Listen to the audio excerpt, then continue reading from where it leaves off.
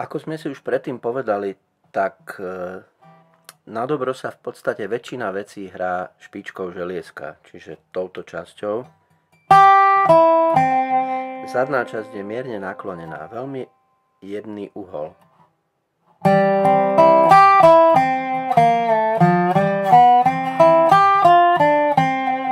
Popri týchto pohyboch nie je vôbec treba zdvíhať želiesko. Nechceme mať takýto efekt. Chceme skôr plynule sa posúvať z tónu na tón, tak aby jeho dĺžky zneli presne ako treba.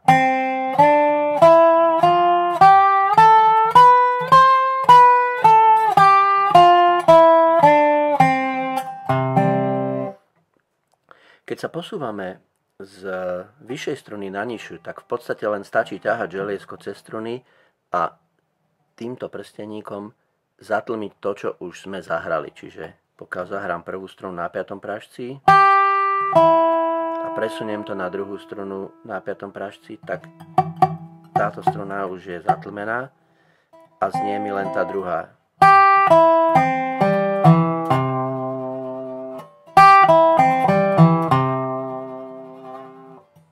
To isté platí, keď sa to želiesko ťahá šikmo.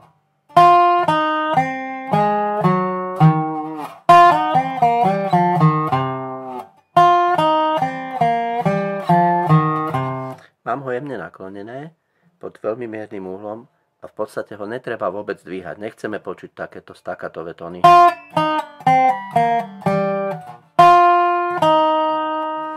Prvá struna je už zatlmená. Druhá struna je už zatlmená.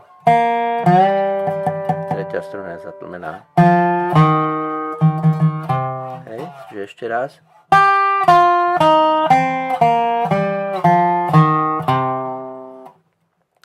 Teraz pokiaľ situácia vyžaduje prejsť z hĺbšej struny na vyššiu, tak pokiaľ budem mať to želiesko jemne naklonené dopredu a budem hrať tento tón na 3. strune 5. pražec a chcem sa dostať na vyššiu, no tak mi hrana toho želieska, tej špičky bude vadiť v tom posune.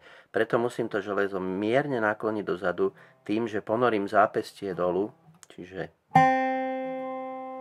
a v tomto momente nasuniem tú strunu na tú predchádzajúcu alebo na tú vyššiu, brnknem a zdvihnem tak, aby som zatlmil túto strunu, ktorú som zahral. Hej? Čiže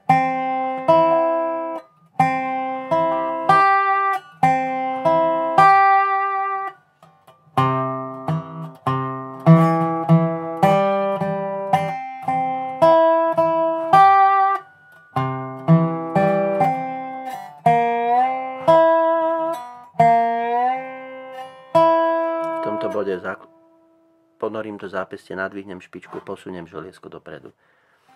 Hej, čiže toto je ten pohyb. A naspäť len ťahám.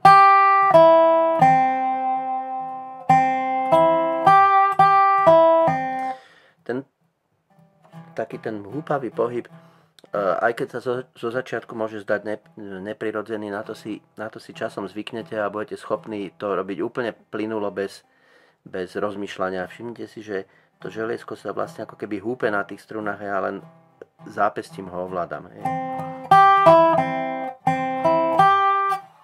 Hej. Majte takisto na pamäti, že ruka a tieto tlmiace prsty sú stále na strunách, hej, aby nám neznelo toto, ale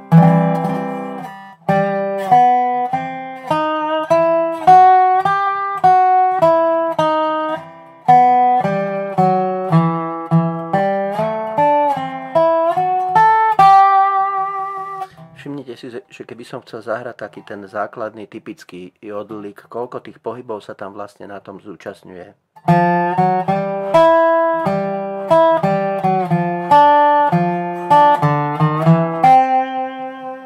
Tých mikropohybov tam je veľa, ale na to si zvyknete.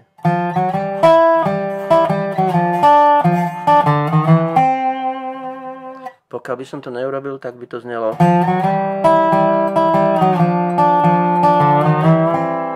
všetky tie tóny dohromady a to nechceme.